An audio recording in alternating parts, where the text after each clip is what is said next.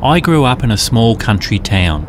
Not Paris, not London, not New York, but Ararat. It's got quite a ring to it, hasn't it? I finished my schooling in 1988. I couldn't wait to leave the place. I wanted to see the world and dreamed of becoming a filmmaker or a writer. But I quickly dispelled such dreams. They don't want to hear our story. The arts are for the rich, the educated, those in the big cities, not for us out here, where it's all footy and beer. 15 years later, here I am. A failed 5-year relationship and the offer to help prepare the family farm for gradual sell-off. Back where I first took breath. Ararat has an amazing history. In 1857, a group of Chinese, whose ship landed in South Australia to dodge a Victorian tax, found gold in a local stream. Within 2 months, the area, which was nothing more than a wild, untrodden mountain gorge, supported 50,000 prospectors, including 9,000 Chinese. It must have been true chaos. A tent city formed on the promise of riches, brothels, billiard halls and 500 sly grog outlets.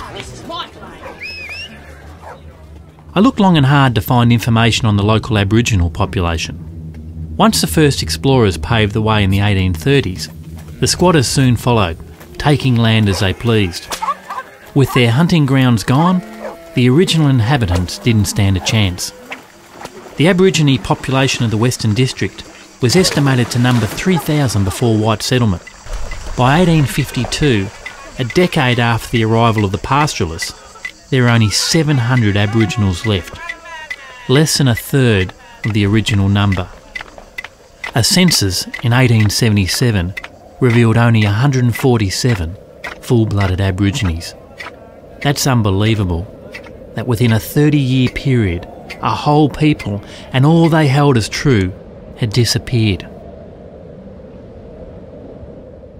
My ancestors, Irish immigrants of the potato famine, selected land in 1862, and 5 generations later, Shays still farm around the original settlement block at 3 Mile Creek.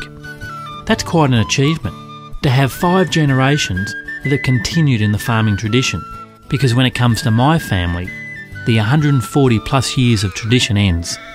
None of my 4 brothers or 2 sisters have taken on the family farm.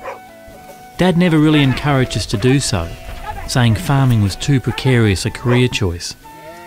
I think his true reasoning is that he believes one must have a passion to be a farmer. He once told me he got a real joy out of turning the sod. It's his life. It's not mine.